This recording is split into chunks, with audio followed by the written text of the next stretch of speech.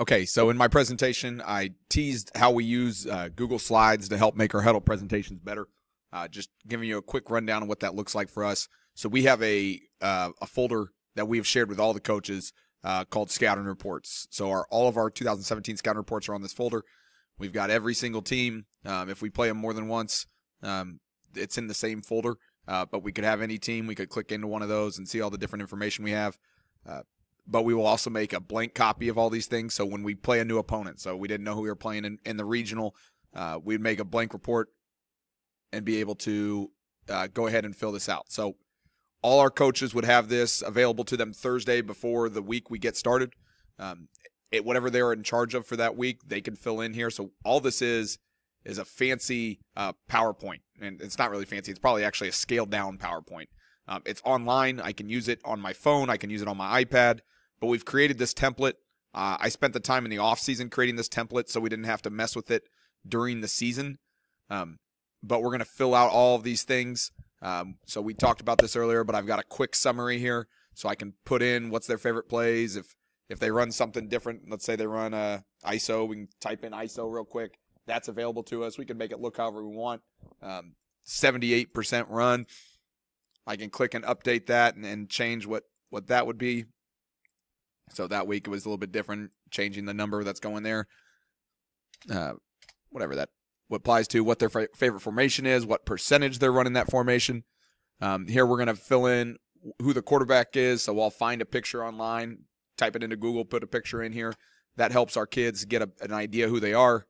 All of our bio stuff, who that kid is, who we're playing against that week. And then we'll get down here into our formations. So I've created all our formations. So I have from 18 to 22. So I have 16 different formations that we see most often. Depending on the week, it might be something a little bit different. But I can kind of pick the ones I want. So I'm going to pick the top 4 that we play that week. And then we're going to be able to fill this in. So up here, 50% run, 50% pass, whatever it is that week, I would change it. What are their top plays out of that? Maybe what are some tendencies from there? How often do they run it? 12%. We'll say they're in 22%. All of those things are going, and I could have multiple coaches working on typing in this data at the same time. If we all wanted to fill it in during our meeting, we could. When we get done with all of that, what we're going to do is we're going to export this as a PDF. So we hit the file button right here, and we're going to go down to download as. And so you can download it as a lot of different things. If I want to download the whole presentation that I've created, I could hit right here, download this whole PDF. If I wanted to do just a slide, so maybe I just wanted this picture right here, I could download just this picture.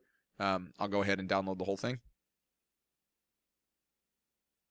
So it's going to download. Here it is down here. Our internet's running kind of slow, but it downloaded that thing. Once we've done that, we're going to add that to Hudl. You could click any presentation. So if I clicked one of our old films here, this was an off-season thing. If I clicked in here and I went to some place here, right above it, I've got this add slide button. And so I could click on that add slide. And right down here, I could upload some files. You can do that if you want to add just a single slide. If I'm going to make a whole new presentation like we would on a scouting report week, I'd click on this presentation button up here. It's going to tell you how to create a presentation. Just call it something here, a demo.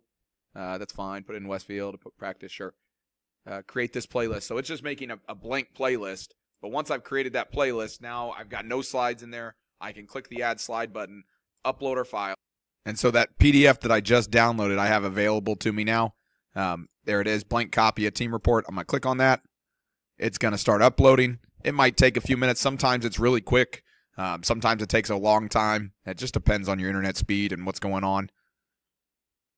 So after a little bit of time, it'll load for you.